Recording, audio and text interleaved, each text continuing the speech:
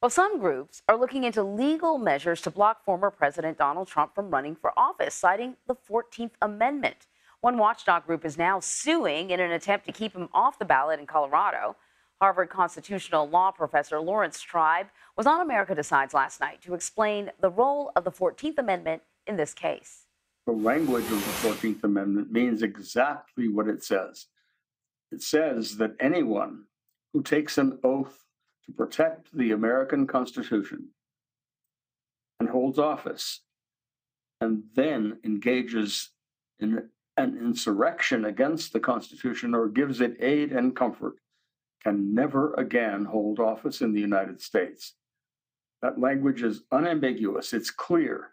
Whether it applies to Donald Trump will have to be decided by states like Colorado. And when they decide, then the U.S. Supreme Court will almost certainly have the final word, and it will come quickly. So meanwhile, the former president is continuing to campaign. He's visiting South Dakota for a fundraising dinner later on today. For more analysis now, I want to bring in CBS News political contributor and Democratic strategist Joel Payne, as well as Republican strategist and CBS News political analyst Leslie Sanchez. Great to see you guys on this lovely Friday. Hopefully it's not too hot wherever you guys are. Joel, let us talk about these pushes against Trump being on the ballot. I mean, is this hurting or helping Democrats? Look, it's certainly an open question about the political fallout of any move like this. I believe you introduced the chief communications officer for MoveOn.org. There's an active petition on our website. There's a lot of public support for that type of accountability for Donald Trump. But there is it actually, does it pass the smell test in terms of legally? It certainly seems like it does. I think there's a political test that it has to pass as well. And I think that you're going to have a lot of groups that are going to be looking for ways to make sure that if whether it's the legal system, whether it's at the ballot box, or whether it's through measures like this, that President Trump's held accountable. Leslie, this sort of move strikes me as the kind of thing that would actually sort of ignite conservatives, particularly kind of, Trumpy Republicans. And this is the kind of thing that you can sort of twist the messaging and get, I guess, I can't even speak. It's Friday. What can I say? Would inspire Trumpy Republicans. They don't need a lot of catalyst, to get things going in terms of bracing for new and additional attacks against the former president. They are already fully prepared and anticipating those types of attacks, legal efforts, thwarting the justice system, political persecution. It goes on in terms of how they feel that the former president's been treated. And in terms of fairness, I think I would agree to Joel with that. It's an open question of how this will ultimately go. But what we do see is there are a lot of these measures, and this will not be the last one, kind of on track to reach the Supreme Court. And they will come from many different states. So again, it overlays, or it sends a pall over the entire election process because it's just so unconventional, and we're not sure how that will impact, especially going into nominating conventions. So, Joel, the former president is holding a fundraiser in South Dakota today. The other candidates are actually focused on the early primary states. I find it quite curious because from what I know about voters in those early primary states, they value their position on the calendar and they value face-to-face contact with candidates. So what sort of messaging is Donald Trump sending when he's, having a fundraiser somewhere else?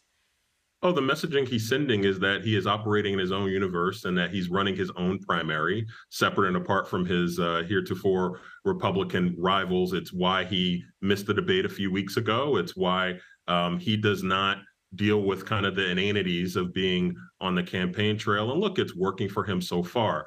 Emery, I know we were going to talk about some recent polling. Yeah. And one thing I just wanted to touch on super quickly related to that is this.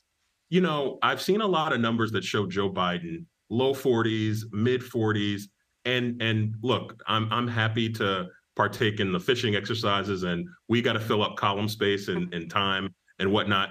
Any poll that shows that Joe Biden is going to be in the low mid 40s in the election, it just doesn't pass the smell test, and it's probably not worth a lot of introspection. I think what the polling does show is that, look, there's certainly a lot that's bearing on President Biden. There are a lot of challenges and headwinds he's facing, as any incumbent president would. But those numbers don't really reflect where the electorate is. I'm not going to pick nits with the methodology of the polling, Right. but I do think kind of bigger picture is that we're at a place in the political calendar where we're looking for storylines.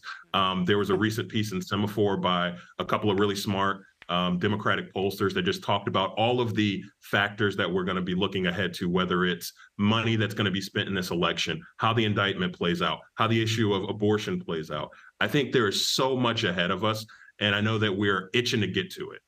Okay, Joel, because you brought up the polling, I'm required to bring it up as well. You know, like in the debate, if you mention someone's name, they got to talk about it. So you're talking about some new CNN polling. It looks at potential outcomes of different GOP candidates matched up against President Biden. Most of them were pretty much neck and neck, but Nikki Haley was the only one that kind of showed us the strongest lead, and Vivek Ramaswamy was the only candidate to lose. So, Leslie, are these types of general election matchup, these polls? I mean, do you sort of agree with Joel that at this point, I mean, do they even really make much of a difference? I think they're nice for Nikki Haley's campaign because they show that she got a bump out of the debate, right? And that helps with raising dollars, staying competitive, keeping you competitive in those first early primaries. That's really what the rest of the slate of the GOP candidates are looking for.